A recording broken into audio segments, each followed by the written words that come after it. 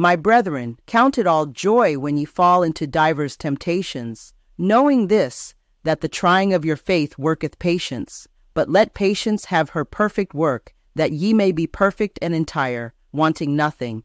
If any of you lack wisdom, let him ask of God, that giveth to all men liberally, and upbraideth not, and it shall be given him. But let him ask in faith, nothing wavering. For he that wavereth is like a wave of the sea, driven with the wind and tossed. For let not that man think that he shall receive anything of the Lord. A double-minded man is unstable in all his ways.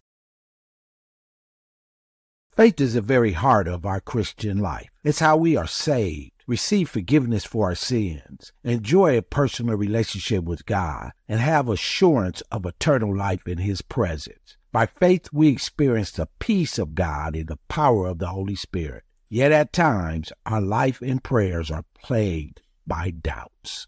Our faith wavers when we apply human thinking to our circumstances. Sometimes God may require us to do something with which human reasoning disagrees. Our faith wavers when we allow our feelings to overcome our faith. Perhaps feelings of unworthiness, fear, or inadequacy causes us to doubt we can do what the Lord has asked of us. We waver in our faith when we fail to see God at work in our circumstances. Our doubts creep in when we have asked Him to take action, but nothing appears to be happening at the moment.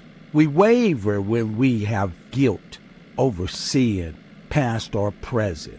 We cannot operate with strong faith when we are mindful of ongoing sin or dwelling on guilt over past wrongdoings. But we must always remember that faith is defined as the substance of things hoped for, the evidence of things unseen. So, my friends, no matter what your circumstances are, what you may feel, or what your human mind is telling you, even if you're wrestling with past or even present sin, let your heart rest in and trust God no matter how you feel or think. Just know that God is faithful and worthy of our trust and confidence in Him. Overcome your doubts with trust. Trust in the Lord and lean not to your own understanding, but trust the Lord in all things. May God bless and keep you, my friends, in Jesus' holy and precious name. Amen.